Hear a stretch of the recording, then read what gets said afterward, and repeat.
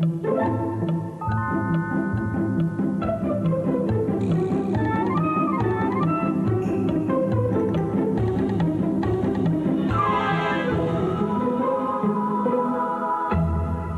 evening. Well, the summer continues to misbehave. It just won't settle down. Showers will be the name of the game throughout the coming week. This will be a typical chart, low pressure anchored down to the southwest and heavy showers revolving around that low. The best of the weather, the further north and east we go across Europe, of course sunny across the bulk of the Mediterranean. Back home though, it's an autumnal feel to the night really. Temperatures getting as low as 6 or 7 in a few spots. 7 is 45 Fahrenheit.